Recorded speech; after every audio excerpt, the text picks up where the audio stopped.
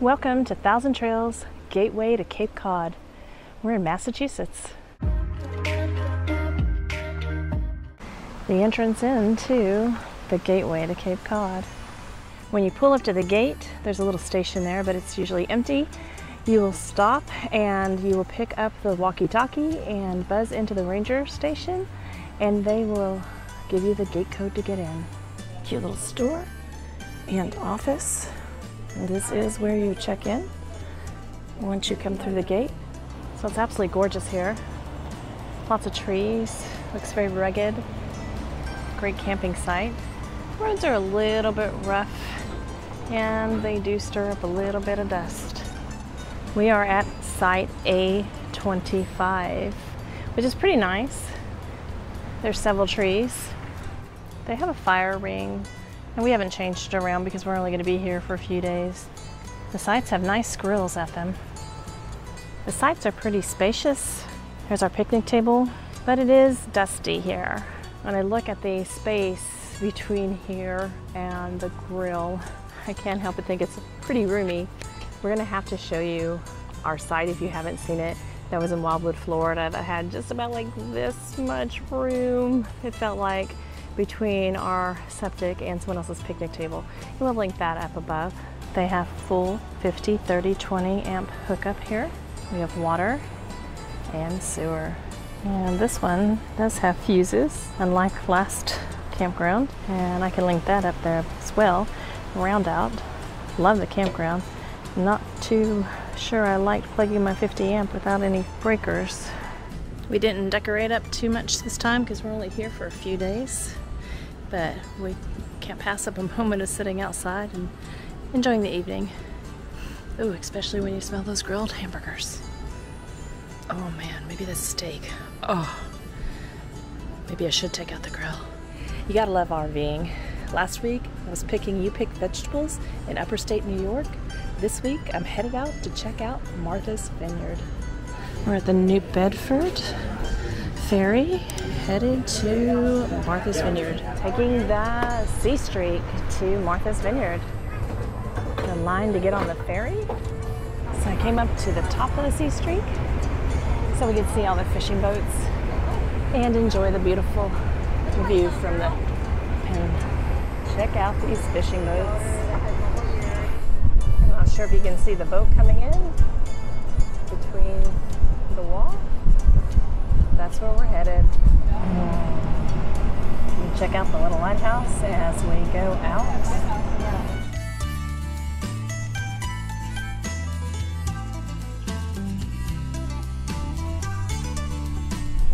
And check out this lighthouse. Lots of spaces and not a lot of people up here. My favorite place on the top of the boat. Welcome to Oak Bluff. It would have been fun, but I think too much traffic for me to bring the car over. Beach, beautiful houses, lots of traffic. Glad we didn't bring the car over. If you're looking for something to do while you're staying at the Gateway to Cape Cod, just 17 miles away, 30 minutes, you can get on a ferry and come on over to Martha's Vineyard. Spend the day or two and just enjoy the little island. Cool pier and plenty of beaches to enjoy the sunshine. Very touristy. There they go. Apparently this is where people come to jump off the bridge. The infamous area where they recorded the movie Jaws. So there are stickers on the pole here at Jaws Bridge, and we added one more to it.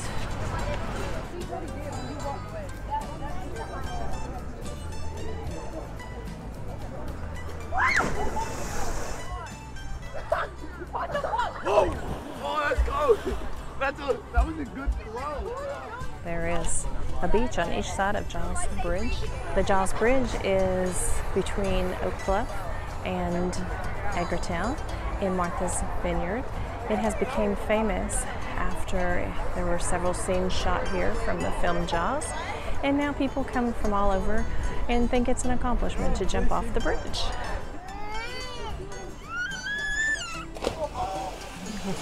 This tickles me to death. I'm not sure why they don't take this line down. They're at Oak Bluffs, where there are plenty of boats, restaurants, and houses that look like little gingerbread houses overlooking the water. How cool can that be? Very touristy with lots of cool shops, restaurants, and more. Find out.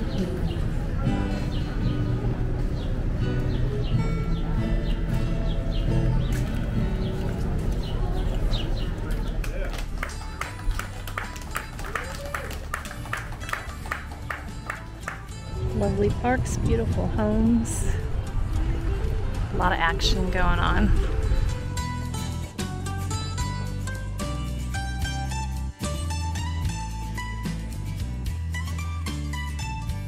Today we are going to explore the gateway to Cape Cod. Here's their map. It's a pretty decent map. We're going to walk around and show you what it looks like. Welcome to the dog park. You can see where it's freshly been put in there. Check out this huge dog park. The dog park has a pet waste station, so clean up after that pet. They have the bags and the trash cans for you here. They have the little holding area where you can close the door, so if there's anybody in the park, they can't get out. It's pretty cool. And there are two sections. I think one for the smaller dogs and one for the larger dogs. That also, they have toys for agility as well. There's just something about these agility activities that are so cool. Fire hydrant. I wonder how many of those pups come out here and use that. They have benches inside the dog park, as well as brand new picnic tables outside of the dog park. I'm not sure what this is. Looks maybe like a place you can put your dog leash on. If you know, please put it in the comments section below. There is a volleyball net set up behind the dog park. Cape Cod does have a storage facility on site, so if you need to put your RV in storage, here's an option for you if you live in Massachusetts. No excuse not to pick up dog waste. They have plenty of bags throughout the park. You use the radio to check in with the office. They have a little kiosk where you can go in and see what's going on for the week and what activities are surrounding the area. Here's your office, trading post, and where you register. Camp stores in there as well. Not only is the map clearly marked, they have signs so you can't get lost here. You can get your propane filled right here. Not only do they have dumpsters throughout the campground, you can come to the front and recycle. I love campgrounds that recycle. Comfort station number 1 can be found right here at the front office. So comfort station number 1 at the office is not only a comfort station, but it is your bathrooms to the pool. As you can tell, the recreation center is embedded within the woods. The whole campground is embedded within the woods. And the recreation center is right across from the pool. They have a rock garden in front of the recreation center, so if you want to add your rock, bring it on up. So inside the rec room, you do have a game area. They have a nice couch if you want to veg out and just relax. A nice ping pong table. This is where the arts and crafts are? Yes, it is. Okay. Movies, basketball, football, all the activity stuff. Oh, cool. And they just check that out through you, or? Yes. Okay. Either me, if I'm not here, then you can go to the office. The cabins are really cute. They actually look like they're off in the woods. They come with a picnic table and some with a grill and fire pit. This grill looks like it's been well used in the last week or so. Check this out. They even have cool rocking chairs on the porch. I'm standing on the deck of the recreation area, and you can look across to see the pool and the snack shack, as well as the office. It's a nice pool with plenty of chairs, tables, umbrellas, loungers, and there's also a Thousand Trails member on duty. The pavilion right beside the pool. Chippy's Snack Shack. I think this is what is for dinner tonight. It's a nice little playground right across from Chippy's Snack Shack. Another view of the cute little playground. Beside the baseball diamond is where you will find your horseshoes. They look like they have about 2 horseshoe pits. They also have bocce ball here. Right underneath the office, behind the pool, is your laundry center. Nice little setup. They have 6 dryers. They do take CSC, so be prepared to have your laundry card and do it with the laundry app. There are 8 total washers, 4 on one side and 4 on the other side. Walk down White Horse Road straight to the back and you can find the boat dock. They have a picnic table here as well as a trash can so that you can come and picnic before heading out on the dock if you want to bring a canoe or a boat, perhaps even a kayak. There is plenty of room to turn around back here so you can drive or walk.